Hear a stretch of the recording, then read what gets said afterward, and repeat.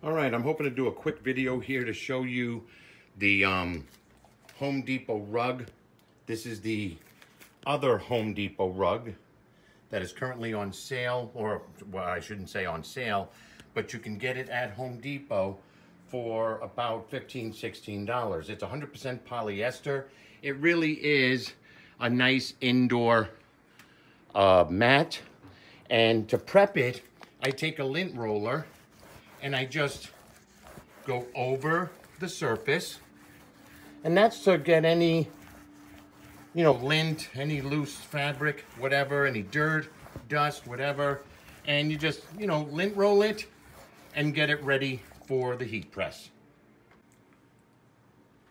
One of the things I do when I'm doing something, of this size is I lay out the artwork or the images, whatever word you want to call it, just to see how it's going to look, make sure that it's, positioned right and everything else. And what I'll do is I'm going to take the monogram and I'm going to sub that first, okay? The bell just rang, my DK20S16. Okay, boys and girls, just wanted to give you an idea. This is the finished product. Now, this was done at 400 degrees, 60 seconds, and I did it in 3 separate sections, okay, on a 16 by 20 heat press. So I did the monogram first, then I did the right corner, the left corner, all right, and now it's cooling down, and it doesn't take that long to cool down.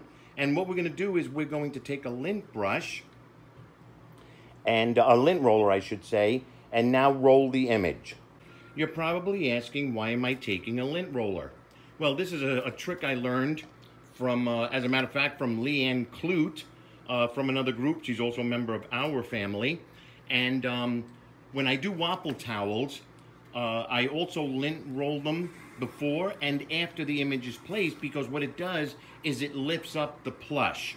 Now, this mat here has a slight plush to it, so we're going to lint roll the entire image, or the entire mat, I should say.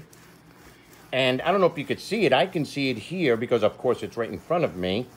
But the fiber, or, the plush, whatever you call it, is lifting back up. So I'm giving it its, its plushness back again.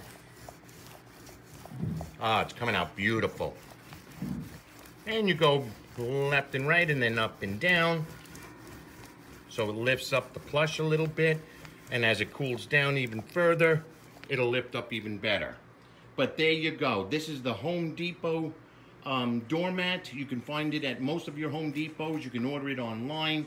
And it really is a nice doormat. It's a little bit fancier than the other doormats that everybody's been doing. So this is for my friend Cecile, and hope you like it, buddy.